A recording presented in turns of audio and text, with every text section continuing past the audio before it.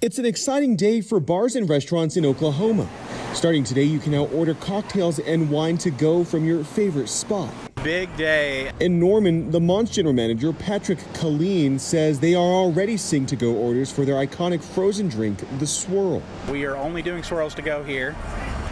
It's our staple. It's a Norman staple. OU student Dylan Still and Cole Hardy decided to take advantage of the new option on this hot summer day. We were sitting in class, saw it all over Twitter, had to come down and snag a couple on the way home. The cocktails to go was approved this past legislative session. Establishments must package the drinks in sealed, tamper-proof containers. The drinks must also be transported in the trunk or rear of the car away from the driver. They cannot sell to anyone intoxicated. The Oklahoma Restaurant Association says that this is a new way to improve business. As the virus continues to run rampant and people are getting nervous about going out to eat, they're going to take advantage of this. At the Mont, Colleen agrees, saying that they are still trying to make up for the COVID-19 closures last year. We're looking forward to getting some revenue back from everything we lost during the pandemic. Zach Rael, KOCO 5 News.